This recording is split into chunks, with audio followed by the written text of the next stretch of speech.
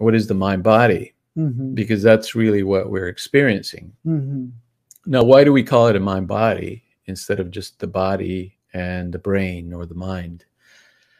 Because recent research, as well as, let's say, the wisdom traditions of yoga, the Upanishads, Gita, they conceive of the body in a very different way. It's not this physical machine that somehow produces awareness. Like a robot. Yeah, it's that comes online.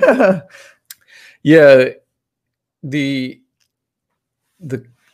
concept in a lot of modern science is that our brain is like a computer, Mm-hmm. but it's the other way around. Computers are similar to our brain, Mm-hmm. or they do similar things as our brains do.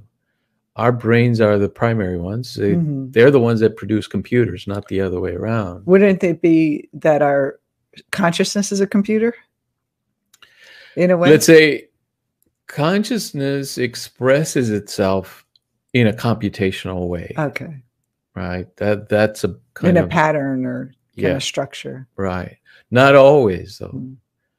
Because in the Eastern philosophy, consciousness is a pure state. Mm-hmm.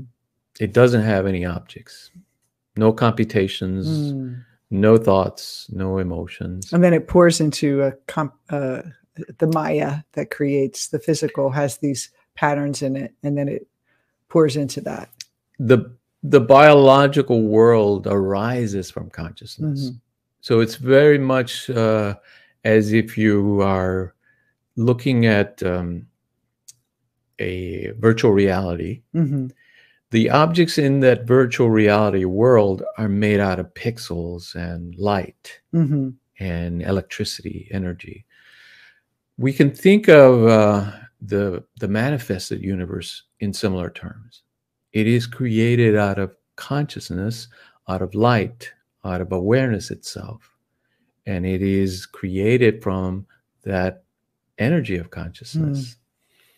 It appears to be separate from us and separate from our own awareness, but in reality, it's arising in our own awareness, very much like the headset that we put on with a virtual reality that shows us that internal world of the virtual reality.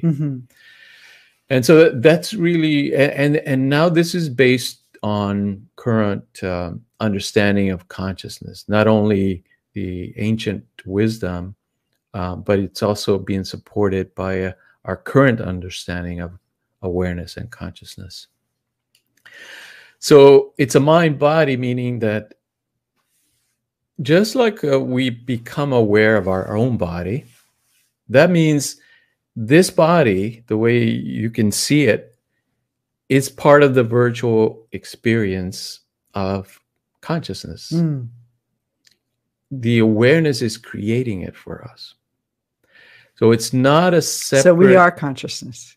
Yes, exactly. Our body is made out of consciousness. That's why it's best to call it a mind-body instead of the body and then the mind separately, which is Descartes kind of came up with that division, and science has used it for a long time that way, that our bodies are separate from our minds, that they're made out of two different substances. In reality, no, it's consciousness is both, it's creating both our minds, like our individual minds, and our individual bodies, and the experience of the world. Everything is arising from that one consciousness.